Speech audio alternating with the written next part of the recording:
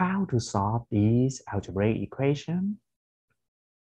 If we multiply both sides by x minus 4 squared, then we can eliminate the denominator. But the problem is, we create a new equation of degree 4, which is hard to solve. So let's find other method. We notice that here is a squared plus b squared 4. So maybe we can change the left side as perfect square.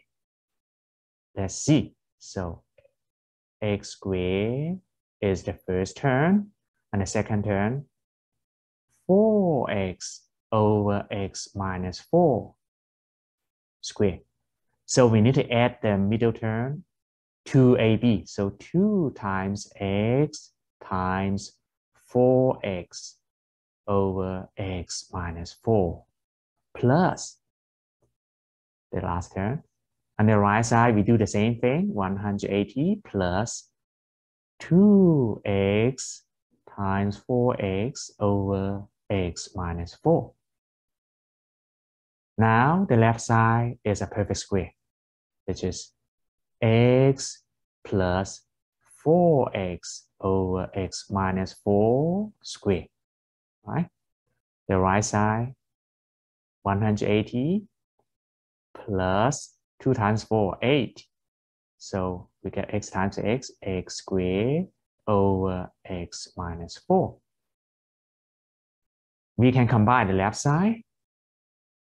So x can be written as x times x minus 4 over x minus 4 plus the second term 4x over x minus 4 square the right side 180 plus 8 times x squared over x minus 4. Now you see x squared minus 4x plus 4x. So we only have 4x squared. So we get x squared, the bottom, x minus 4 squared. We can also move this term to the left side. So we get negative 8 x squared over x minus 4. And minus 180, so equals 0. So if we let t equals the fraction x squared over x minus 4, we get a quadratic equation t squared minus 8t minus 180 equals 0.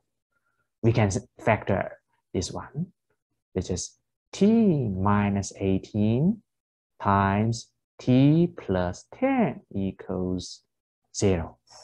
So we get two solutions, t equals 18 and t equals negative 10. Now we can get back to x. We know x squared over x minus 4 equals t. But if t equals 18, both sides multiply by x minus 4. So we get x squared equals 18x minus 72. We can move the two other terms to the left side. So we get x squared minus 18x plus 72 equals 0. Let's factor the left side, which is x minus 12, x minus 6 equals 0. So we get two solutions, x equals 12 and x equals 6. Let's look at the other case. X squared over x minus 4 equals t. If t equals negative 10, then again, both sides multiply by x minus 4. So we get x squared equals negative 10x plus 40. So we get x squared plus 10x minus 40 equals 0. It is hard to factor the left side.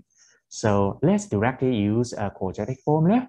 So x equals negative b, negative 10 plus minus b squared. So 10 squared minus 4a is 1 says negative 40 divided by 2 times a. So we can simplify that. So we get negative 10 plus minus 100 plus 160.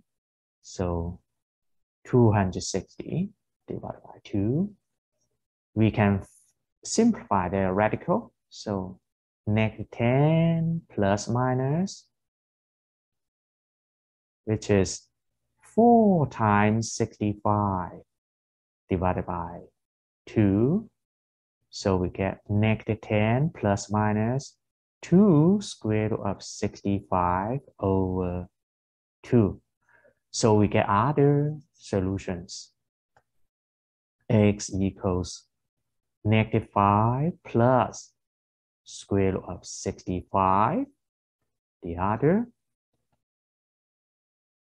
negative 5 minus square root of 65. So totally, we get 4 solutions. 1, 2, 3, 4. Please subscribe. Thank you for watching.